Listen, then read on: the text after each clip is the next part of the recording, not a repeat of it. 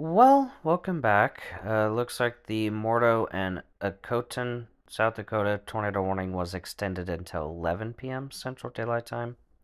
Again, parts of Highway 83 and Interstate 90 is affected by this as well. 684 people and 3 schools affected by this, and baseball-sized hail is also possible. Um, yeah, the baseball hail is going to cause a lot of damage. It don't need the aid of a tornado to do that, but the tornado armed with baseball size hail is definitely going to do a lot of damage.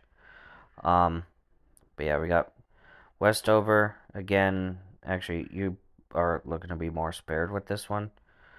Um, but yeah, just get underground if you can. If that's not an option, go for an interior room like a bathroom, closet, laundry room, or pantry. If you're in a mobile home, evacuate for more sturdy shelter and avoid overpasses at all costs, as that's a quick way to get yourself killed. So, with that, that does seem to be it for right now. Stay safe. See you in the next video. Bye.